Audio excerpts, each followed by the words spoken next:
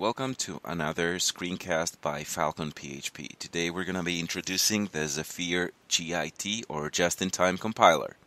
I've set up my web server to work, and as you can see it says it works. Let me open my editor, and I've set up a test folder, and now I'm going to create a test.php file just to load it up. Let me just make sure that PHP is running and Zephir is loaded, so I put PHP info there, so let me just type test here, test.php, and it loads, as you can see, PHP info, and let me find Zephir. There you go. So Zephir 0.0.1. So all I need to do now is see how the JIT compiler works. So I'm going to create a math.zep file, a new Zephir file. And in this file, let me create a math class. It's just a simple class, doesn't have anything right now. So let me see if that works. So I'll require the math.zep file and load it up.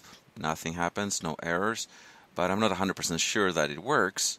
So let me var dump whether the class math exists, and I should be able to see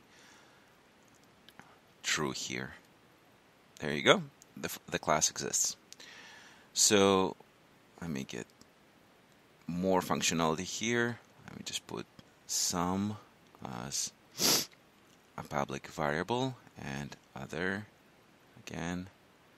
So this one needs to change a little bit. Let me instantiate a new math class, and then var dump this, the M. So load it up on my browser, and there you go. The object is there. So now let me take that out and enhance my class a little bit by creating a new function called hello. We like our classes, we like them to be to have very polite functions. So let me echo hello there, and then go back to my test.php and then just issue m hello, and then just load it up on the browser. There you go, hello. All this is happening in runtime. I haven't compiled any extension whatsoever. So traditionally the math.zep would be compiled, but now I'm not doing anything because everything is done in the background. So I've changed again, as you see, my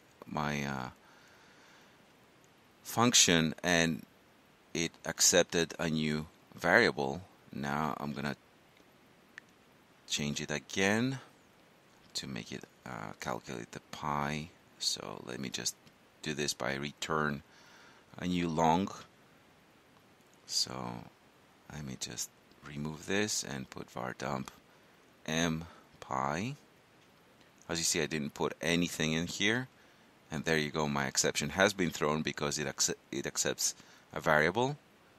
So the variable is on 120. Make this 120 rather, and there you go. More a little bit here. Let me just put a long. Let me create a while loop so we can see more data being printed on screen.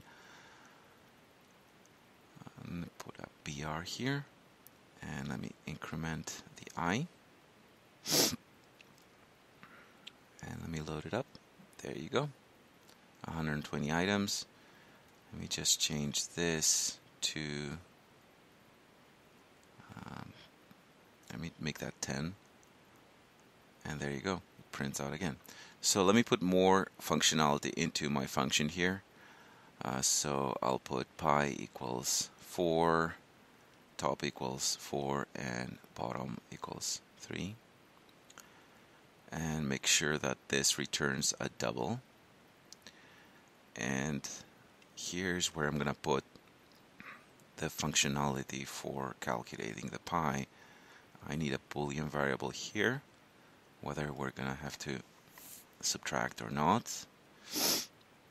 So let pi equals pi plus top divided by bottom times -1, and then let's make the minus equals false.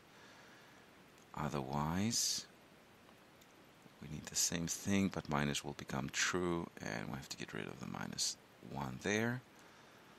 And then the bottom has to be bottom plus 2, and then we need to return the calculated pi variable. So now this is going to return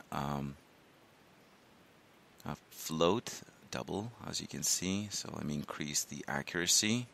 There you go. You can see the 3.15. Let's put more zeros. Becomes a lot more accurate, and so on and so forth.